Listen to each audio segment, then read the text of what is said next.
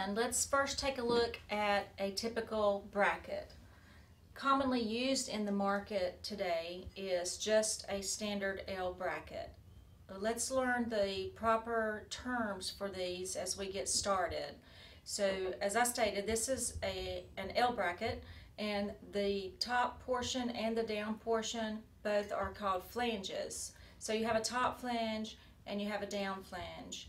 And you can see that the top flange of this one is solid and there's no holes, so that your surface is applied with an adhesive, where the down flange does have holes and it is tied into your structure.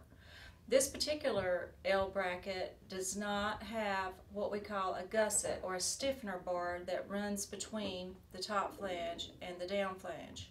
That gives it a different carrying capacity, so that you need to keep that in mind as well as you're choosing your bracket, and we'll get into that in a few minutes on when you should choose that. This is the gusset that we were just discussing. So you can see there's a portion that runs between the two flanges, and that gives this L bracket a heavier carrying capacity than the previous L bracket.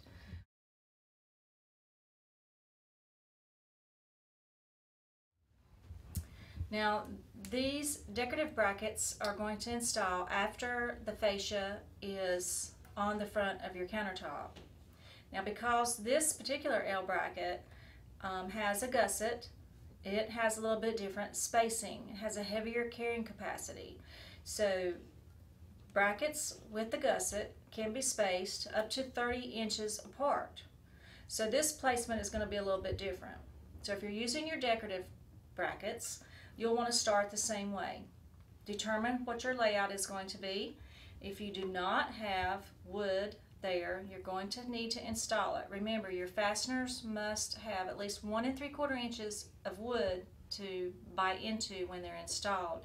Your support is only going to be as good and strong as your substructure.